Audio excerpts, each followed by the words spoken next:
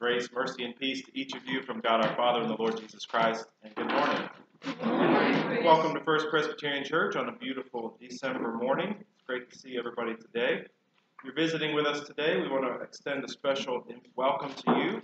Please let us know if you have any questions, and if you would do us the favor of filling out the little card at the end of the pew rack and letting us know you were here. We appreciate that very much. Several announcements today. Session is reminded of our meeting today following worship. I hope that's not a surprise to you session members. I want to say a word of thanks to those who attended the memorial service for Frankie yesterday. It was a wonderful service, especially Presbyterian women for providing the food after. All that was really well received by the family. It was great. I also want to thank Sissy Taylor and all those who helped host our table for the Christmas parade last night. We parked cars and served chili and cookies and showed hospitality of Jesus Christ to our neighbors, and it was a lot of fun. So I appreciate all that work and help, all of that. Anybody interested in Christmas caroling today, meet at 1 here at the church. We will go to, I think, the Reserve and Morning Point and NHC in Columbia and maybe a couple other places. The residents there have really gone through a rough couple of years, and so we're hoping to go and bring a little Christmas joy to them today.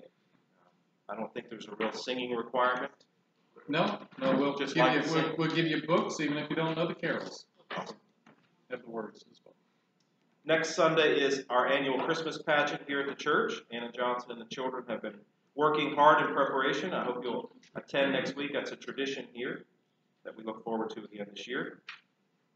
Finally, make sure your friends and family know about our Christmas Eve worship, 6:30 p.m. on Christmas Eve, of course. We'll celebrate the sacrament of communion as well as candle lighting service, another tradition here. I think Deborah has a minute for mission today, our elder for mission. If you've probably already looked in the bulletin and seen the insert, it's for the Christmas Joy offering, which is the last offering we'll take up this year. The offering distributes gifts equally to the assistance program of the Board of Pensions and to Presbyterian-related schools and colleges, equipping communities of color. So we're helping our church workers and pastors who have retired, who need assistance, and we're also helping prepare the future, helping to prepare young people to work with the church in the future. I would appreciate it if you take a minute to look at that. Thank you. Deborah. Don't forget, next Sunday after worship, we'll have our potluck for the month of December, so plan to participate in that. And then finally, a little bird told me that we have a couple birthdays today. Gail Alley's birthday is today, as well as Ricky Britt's birthday is today. So I think happy birthday would be in order. Happy birthday to you. Happy birthday to you. Happy birthday, dear Ricky. Happy birthday to you. At least it's not like the year that Adam stood up. And usually, and I think it, he said 40, and I wasn't 40, I think I was going to be 38 or 39.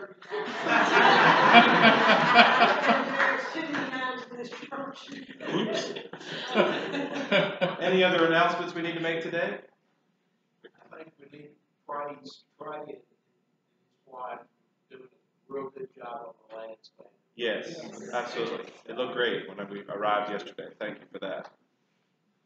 I would like to offer an opportunity for the congregation. We're going to be delivering meals to the East Burke community, same as what we did last year around Christmas time. Last year we asked for toys, and you guys did an amazing job overwhelming us with the toys, but it was really difficult to deliver age-appropriate toys to age-appropriate homes. It's a very transient community. So this year, in lieu of toys, if you'd like to take part, let's just do hygiene items. That could be age-appropriate appropriate for anyone, whether adult, child, boy, girl. So shampoo, soap, body wash, toothbrushes, combs. So anything you can think of now between the 23rd, just leave it back in the fellowship hall and we'll sort through them and bag them up. Great. Awesome. Just to add to what Shelby just mentioned, we will be going on the 23rd. We're going to be at the well and we're going to take one of the well's vehicles. So we do need a number and we do need to know who's going. That's very important to know. So that you know. What time on the 23rd is? We're leaving the well at 10. In the morning. Leaving the well at 10. If you can participate, let Laura or Shelby know. Appreciate your help. Anybody else? Announcements? And I say I'm praise my great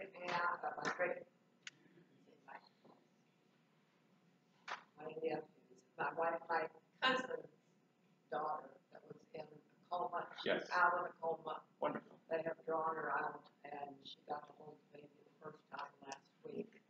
And now she's in rehab where she's going to be for several weeks. But because she can't walk or anything right now. But praise the Lord. That is praise. Thank you for sharing, Phyllis. Continue to keep in your prayers Dave Hanley, who is continuing his treatments this week. Anybody else we need to be praying for?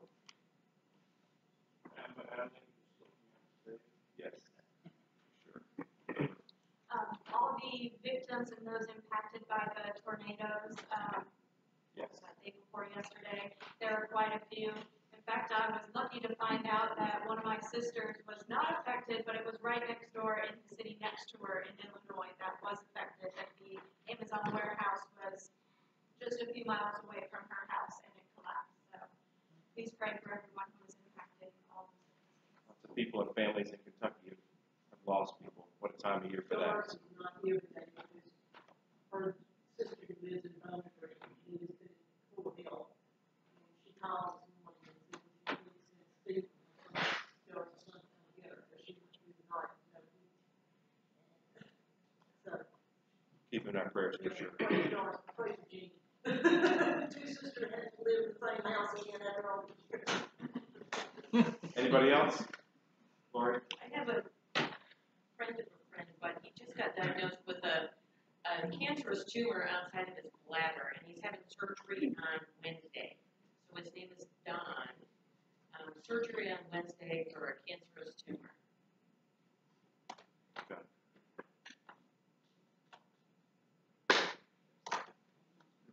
Bruce?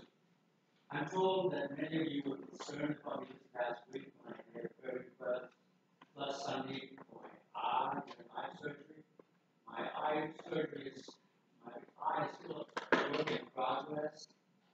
That's why I'm not in the choir again today. So I appreciate your concern and keep praying that this will resolve itself. Okay? Sure will. Thank you, Bruce. Let us worship Almighty God together.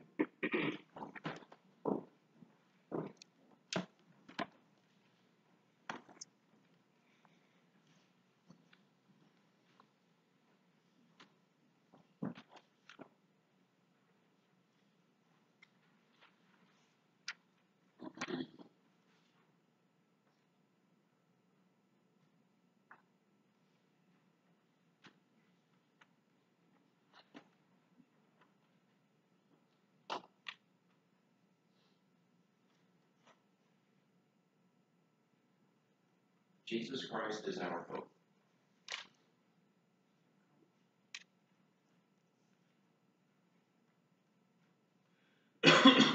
Jesus Christ is our hope for peace.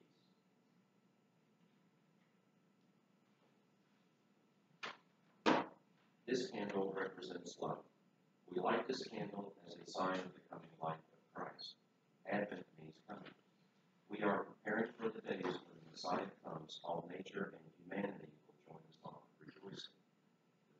shall see, the lame leap like deer, the speechless will sing for joy, and the redeemed will inherit the kingdom.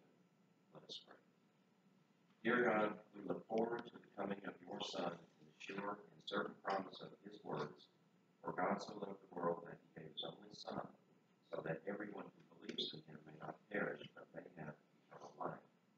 We thank you for the love we know in the presence of Jesus Christ, your Son, our Lord. Amen. Let us stand and join together in singing hymn number 8. Actually, if you would stand, and we will do the call to worship.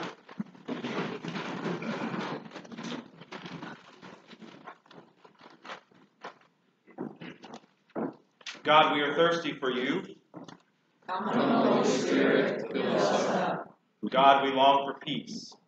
Come, Christ, we long for your peace. God, we are ready. Come, let us spend some time with God today. Now, hymn number 8. Thank you.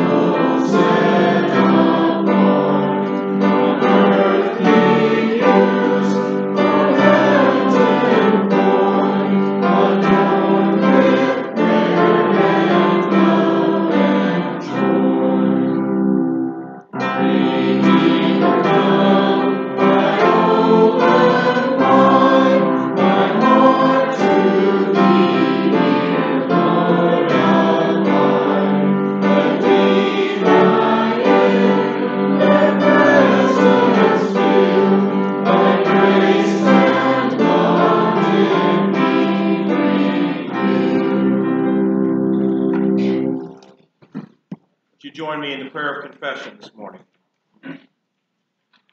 God, we are thirsty for your presence because we know when we get it, our purpose will become clear, and our need to pursue and accumulate anything and everything will disappear, and we will finally be at peace. But God, we confess we are not at peace yet. We continue to thirst for more. We continue to long for all that we do not yet possess. Forgive us, and help us to see the peace that you set before us, and to be satisfied, we pray. Amen. Christ's mercy is from everlasting to everlasting. We are already forgiven. Glory in the good news. In Jesus Christ, we are forgiven.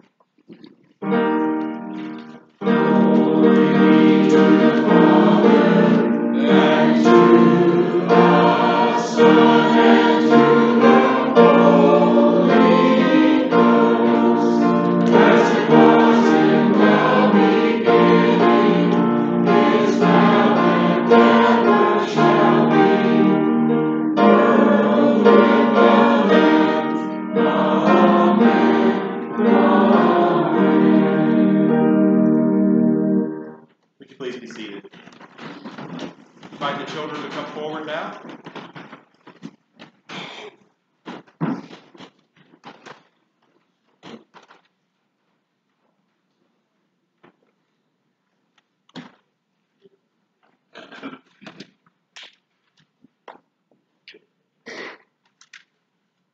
Some weeks I really struggle with good things to tell you about, good stories to share, things that maybe you haven't heard of before.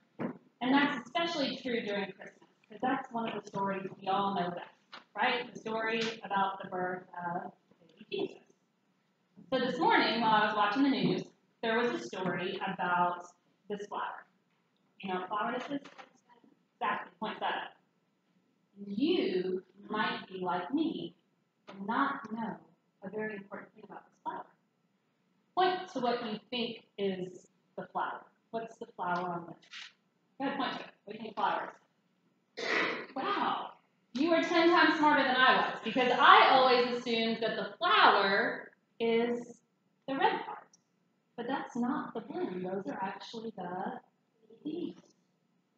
Well, I did not know that. And I started thinking that this is kind of like the story of Jesus. Because in a couple of weeks, our whole platform up here is going to be covered with poinsettias. And in those poinsettias, may we remember that things aren't always what we expect. These tiny little flowers that I overlooked look very simple. But that's sort of the way Jesus came to earth, right? Jesus came to earth in a very simple way. He was born in a lowly manger inside of a stable with not many people around. And may we remember that just because he came in a very simple, unexpected way, we need to keep our eyes peeled for the season of Christmas and how we can be blessings to others in a very unexpected way. Okay? Hold our hands up. Heavenly Father, we come to you in prayer as we enter into this holiday season. May we remember the real reason for the season, for the gift of Jesus Christ born in that simply lowly manger.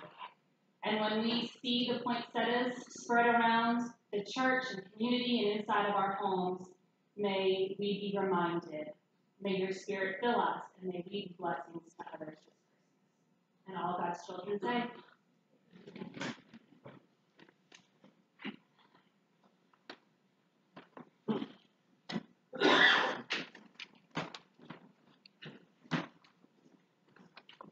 Our hymn of preparation is number 4. Would you stand?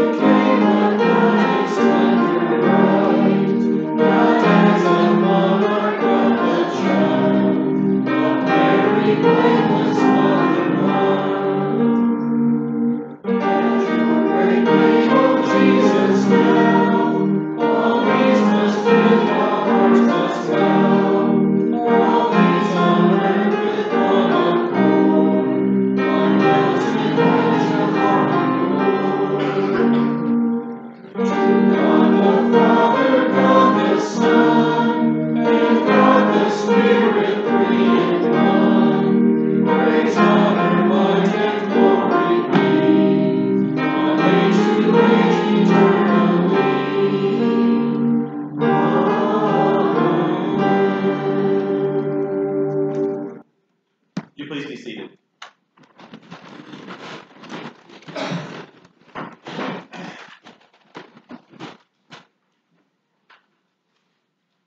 Join me as we pray for illumination. Let us pray. Oh God, we give you thanks for this day, for the beauty that is outside, the warmth and love that is inside. We're grateful that we can gather around your word and listen for good news in this season, as we prepare our hearts and minds to once again receive that simple Christ child as we've been reminded. So bless us with your Spirit, we pray. In Jesus' name, amen. We're going to change things up a little bit today. I'm going to hold Scripture until my sermon. So instead, we're going to ask the choir to offer a word to us.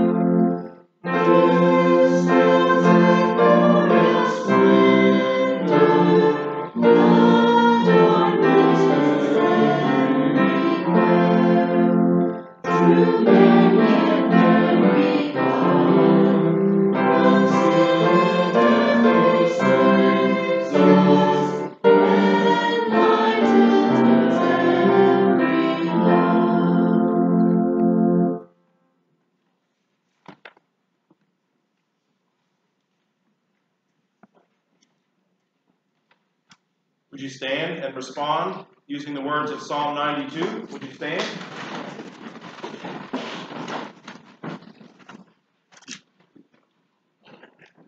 The righteous flourish like the palm tree and grow like a cedar in Lebanon. They are planted in the house of the Lord. They flourish in the courts of our God. In old age they still produce fruit. They are always green and full of sap. Showing that the Lord is upright. He is my rock, and there is no unrighteousness in him. Please be seated.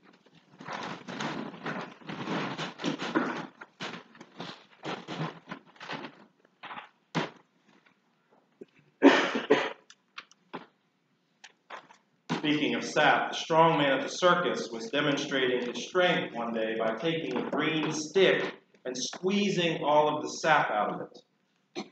When he had squeezed out several drops, he asked if anyone in the audience would like to try. And this frail-looking little lady came forward.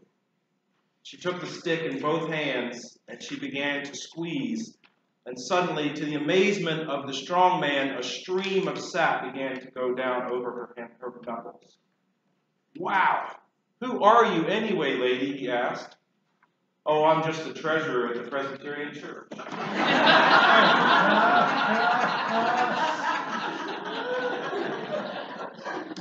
That one is told in honor of Bill Russell, our own Presbyterian Church treasurer, who spends hours and hours making sure we have the funds we need. Really, on behalf of the session, thank you for all that you do for us.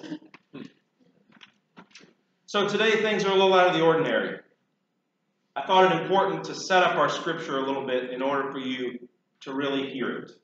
Now, some of you that attended Frankie's service yesterday already heard this yesterday. I had forgotten when we originally had planned the service that Frankie had asked for Isaiah 55. So when I saw it yesterday and knew that that's what we were doing today, I thought to myself, somebody really wants us to hear Isaiah 55. So I dare not waste these words. We live in a world that is so abundant with words. They're spoken to us and emailed to us and texted to us. We share words through our little screens. They come to us through all the devices we use. Sometimes we put those little earbuds in to hear words, and sometimes we just use the speakerphone in the store so everyone can hear from Aunt Myrtle. Lots and lots of words all the time. In fact, just like light pollution, some of us have never seen really the stars in all of their magnificence. If you've never been to a place with no light pollution, the heavens and the stars look like a carpet of lights. I was once in a tiny boat 60 miles out into the Atlantic. I've told that story here before, and the stars are just breathtaking. But most of us never have a chance to see those heavenly lights because of the amount of light that is around us all the time. So I started using this little phrase. I heard it not long ago. When I begin to feel overwhelmed by all the words and the lights and the noise and the crowds and the traffic, especially at this time of the year, I'll say to my kids, "Turn down the music so I can see." Sounds ridiculous, but you've likely heard others adopt this phrase. Turn things down a little bit so that we can hear these words that Isaiah wants us to hear today. That's my hope.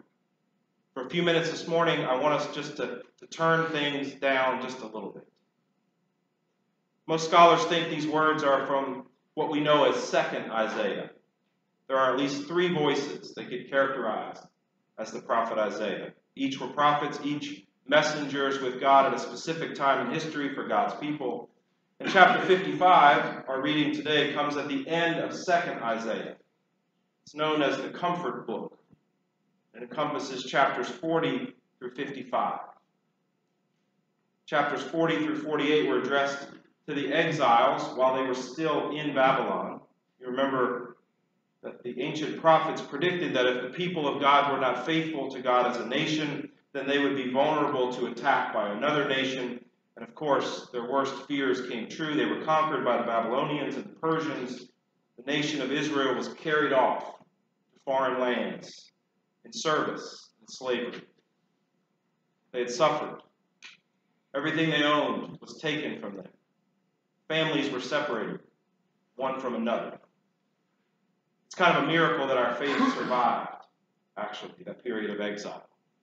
But it did, thanks be to God. Some scholars believe that the rest of 2nd Isaiah, the chapters 49 to 55, our reading today, were preached to those that had returned to Jerusalem after the exile. Under Cyrus, the Persian Empire, they were allowed to return to Judah, to their homeland, and many returned. But in no way was this either a time of abundance for God's people. The city of Jerusalem still was not rebuilt from 50 years earlier. It still remained in ruins from the Babylonian army. Picture some of those old photos and movies that you've seen about Europe after the Second World War. Buildings are destroyed, still charred and black from being set afire. Every bit of beauty stripped away, destroyed. And there was no economic system. Structures were weak and ineffective. Many people were poor and hungry. Nehemiah would report later that families were even selling their children into slavery just to pay off the debts in order to survive. So when I read in a few minutes the call to come and buy wine and milk without money and without price, you now know how this was heard by those that Isaiah was speaking to. Isaiah called them to comfort and even an invitation to abundance. Feast at the Lord's table, he said. This invitation comes from Almighty God. Even in the midst of unfaithfulness and defeat, the covenant, the eternal covenant, remains steadfast. Remember your ancestor David, says Isaiah, in the times when God's people were united and strong in history. David was a witness to how God intends for the nation of Israel to dwell. When abundance and peace were the rule, when other nations came to David and the nation of Israel to seek his blessings, the Lord God was glorified because of God's love for David. And David was king because God was Lord and king. Friends, quiet your heart and your soul for a few minutes here with me. Turn down the music so you can see. Imagine yourself as one of those exiles who returned from Babylon, broken, conquered, wondering if God even still cares for you. You are the lost nation of Israel. It's a miracle that you're still alive. An even greater miracle that you have found your way home again to the ancient lands of your forefathers and mothers. And you're here in this great and grand banquet hall of our God. A feast is laid out before you. The table is full and abundant. The chair has been reserved just for you. In the midst of the ruins, the brokenness, hear the words of the prophet Isaiah, who speaks for Almighty God himself, inviting you to come into this banquet hall. You are to be a guest of the King, the Almighty Creator King. It's an invitation to celebrate. Listen to the herald of God himself, like Geoffrey Chaucer in service to King Edward. The prophet Isaiah rises from his seat in the grand banquet hall. He takes a cup and holds it up and motions towards you, and he begins with a shout, hear ye, gather around and hear ye. If you are hungry, hear ye. If you are thirsty, hear ye. If you are poor and defeated and broken, hear ye.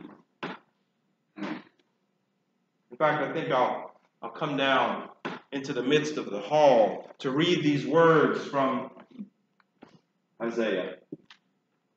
Ho, everyone who thirsts, come to the waters, and you that have no money, come and buy and eat. Come buy wine and milk without money, without price. Why do you spend your money for that which is not bread, and your labor for that which does not satisfy? Listen carefully to me, and eat what is good. Delight yourselves in rich food. Incline your ear and come to me. Listen so that you may live. I will make with you an everlasting covenant. My steadfast, sure love for David. You see, I made him a witness to the peoples, a leader and commander for the peoples. See, you shall call nations that you do not know, and nations that do not know you shall run to you because of the Lord your God, the Holy One of Israel. he has glorified you. Seek the Lord while he may be found. Call upon him while he is near. Let the wicked forsake their way, and the unrighteousness their thoughts. Let them return to the Lord, that he may have mercy on them, and to our God, for he will abundantly pardon. For my thoughts are not your thoughts, nor are my ways your ways, says the Lord. For as the heavens are higher than the earth, so are my ways higher than your ways, and my thoughts than your thoughts. For as the rain and the snow come down from heaven, and do not return there until they have watered the earth, making it bring forth and sprout, giving seed to the sower and bread to the eater, so shall my word be that goes out from my mouth, and shall not return to me empty, but it shall accomplish that which I purpose, and succeed in the thing for which I sent it. For you shall go out in joy and be led back in peace, and the mountains and the hills before you shall burst into song, and all the trees of the field shall clap their hands. Instead of the thorn shall come up the cypress, and instead of the briar shall come up the myrtle. And it shall be to the Lord for a memorial, for an everlasting sign that shall not be cut off. This is the word of the Lord. Thanks be to God.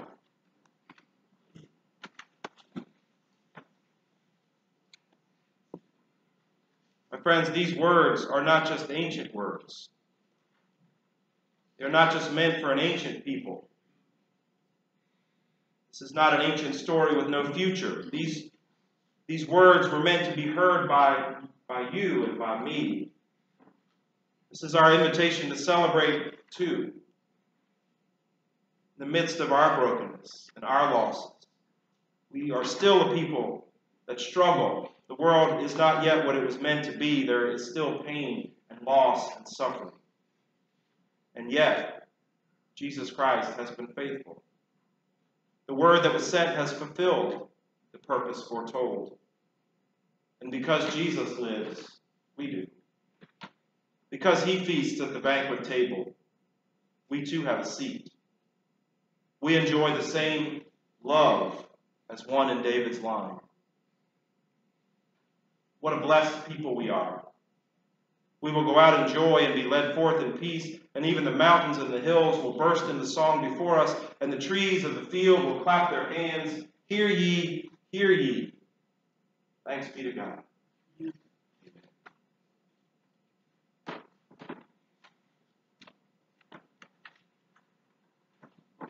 Let us pray together.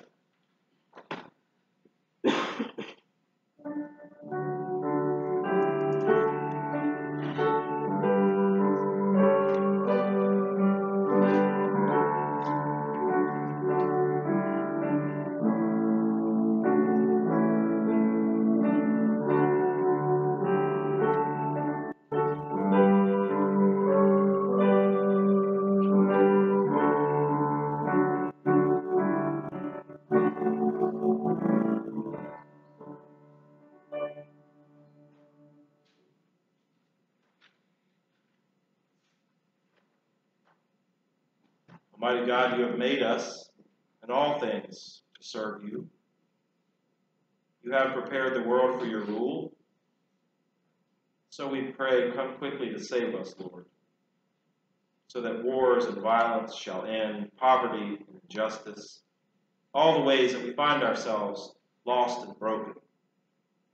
Save us so that your children may live in peace, honoring one another with your love and even grace.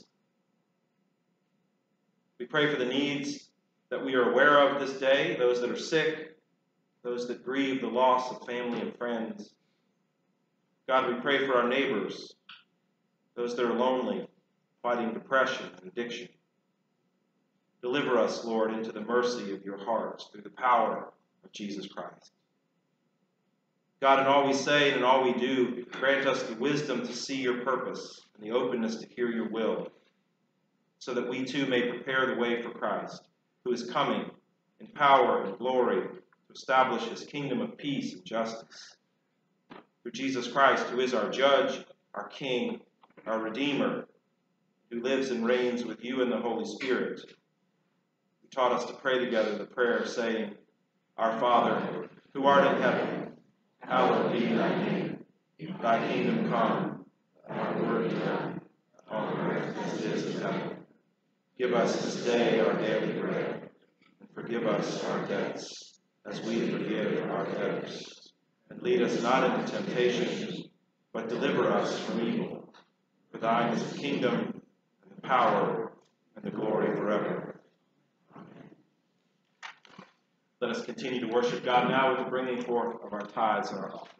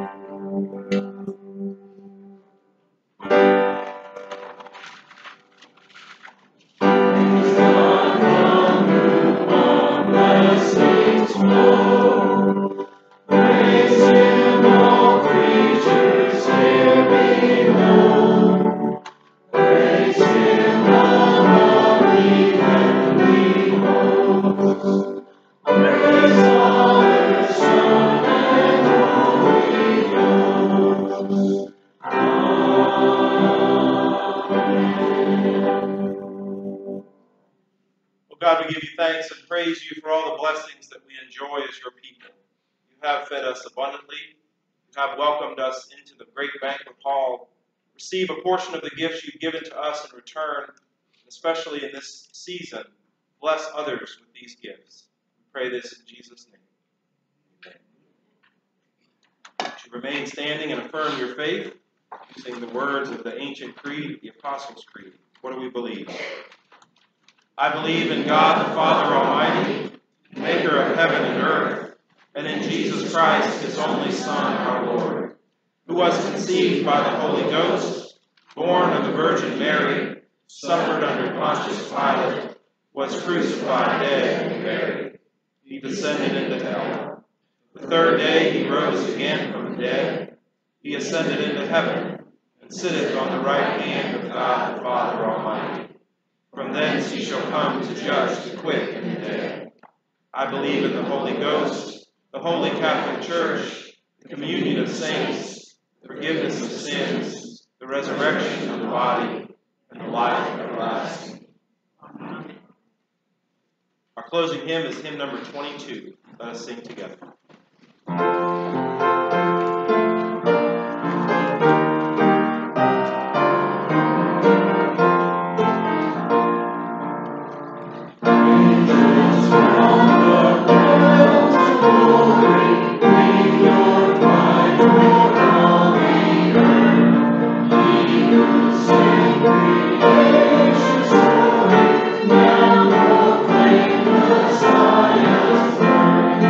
Oh